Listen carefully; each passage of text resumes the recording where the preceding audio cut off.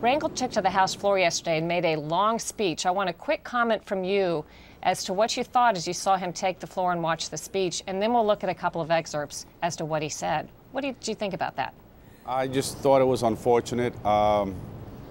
He really seems to be in no man's land. I've called upon him, as the President of the United States, Barack Obama, has called upon him to resign with some level of dignity and spare his constituents in the congressional district, as well as the entire nation, the agony of a trial that could very well end in his expulsion from Congress or possible federal criminal charges.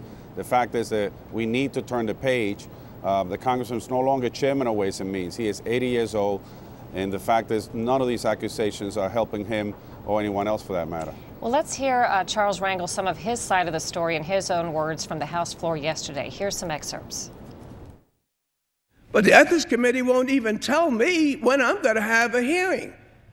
And heck, people who are concerned about me, I'm 80 years old. I don't want to die before the hearing, you know. And I think my electorate are entitled to finding out who their congressman for 40 years is. Who am I? Am I corrupt? Did I get a nickel? What did they offer me? What about me? I don't want anyone to feel embarrassed, awkward. Hey, if I was you, I may want me to go away too. I am not going away.